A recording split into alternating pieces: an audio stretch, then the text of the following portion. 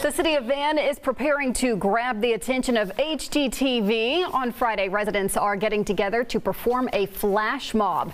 It's the last segment they need to submit their video entry to HGTV Hometown Makeover.